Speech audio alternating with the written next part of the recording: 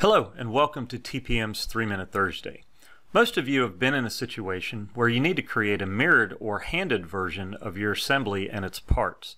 Now this functionality has been around for quite a long time, but many users seem to have missed some of the advancements. Let's take a look at this simple wizard-based assembly feature.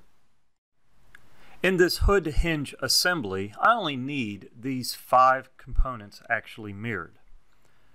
The rest can simply be flipped and copied, unless of course I want opposite threaded fasteners.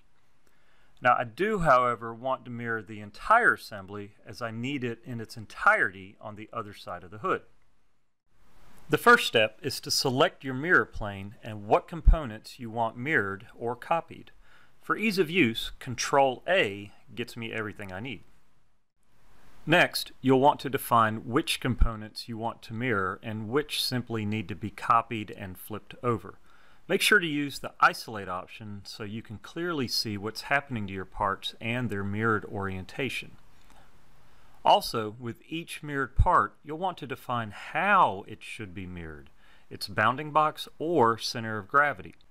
Bounding box is good to use for asymmetric components.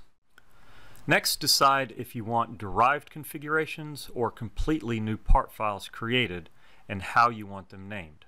I'll select Create New Files and have them prefixed with LH- in the file name.